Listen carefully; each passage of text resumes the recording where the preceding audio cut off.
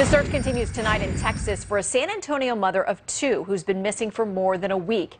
Christina Powell was last seen last Tuesday, rushing out of her home because she was late for work, but she never got there. In her apparent hurry, Powell left two devices that could track her location. She left them behind, her cell phone and her Apple Watch. That is where we begin tonight's true crime discussion with former Washington, D.C. homicide detective, Fox News contributor Ted Williams, and criminal defense attorney Bob Bianchi. Great to have both of you with us on some very interesting cases tonight. Welcome. Thank you, Shannon. Thanks. Okay, so the headline is from Fox News that there have been discussions with the father of one of her children. They had an argument, but police are ruling him out. They say the father of one of the missing Texas mom, Christina Powell's children, is, quote, absolutely cooperating with investigators and is, quote, clearly not a person of interest, despite her family's reports the pair had an argument just days before she disappeared. Ted, what do you make of this? Because her family, too, some of the accounts I read said they don't think he's a suspect either, but it sounds like for now police are ruling him out, or are they?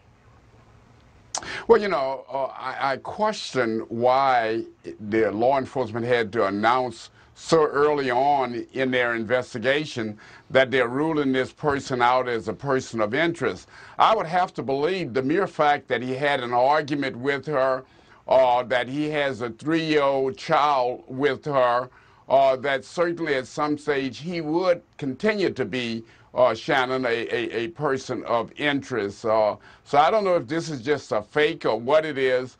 Maybe they know more than quite naturally we know at this stage. That's true. Okay, so the son says this, quoting her mom, what's most concerning is that nothing was taken from her bank account. She said she was able to access her daughter's bank account from the phone she left behind. It's also unusual for her to leave her phone, but worries me is that no money was taken from her account. If she did want to get away or go somewhere, she would be using money.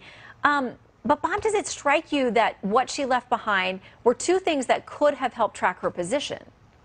Yeah, absolutely. And I agree. Having given press conferences in murder cases as a prosecutor for so many years, why they would say this, only I can think, is that, first of all, two courses of action are going on. One, it's a missing persons unit case working in conjunction with homicide or the major crimes units to see whether or not anybody you're interviewing, if they find a body and somebody is dead, they want to build a case. So they may say he's not a person of interest, but I think really he may be, but they just want to make sure he continues to cooperate because he has an incentive to cooperate to throw them off the trail. To your point, Shannon, the idea that she left these devices behind, we just don't do that as normal human beings. So yeah, it could be that she doesn't want to be traced, but what they're going to do is they're going to go through all of her finances, all of her electronics, all of her records to see whether or not they could track her. They're probably also employing the use of the marshals with regard, who are the best trackers in the world. So why she had the stuff there or left it there, to me, spells something nefarious,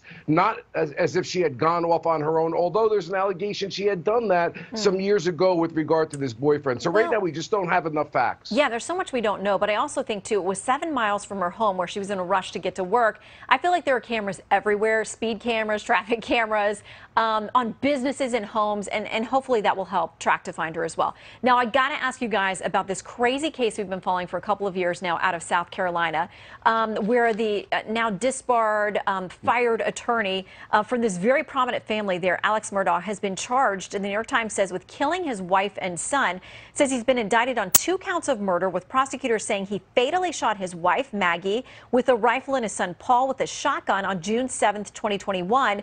He'd called 911 that night from the family's estate about 65 miles west of Charleston, saying he had returned home to find his wife and son dead near his dog kennel. Ted, the charges just keep rolling in for this guy.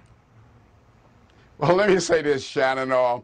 You're going to see movies made of this incident down there in South Carolina. Alex Murdaugh, you and I had done a show in the past on him. I've always suspected that he may very well have been involved. What SLED is the South Carolina Law Enforcement Division. They have, over the year, put together a very good case. Apparently, from what they may very well have is some physical evidence. They had an alibi, but his alibi was not that tight.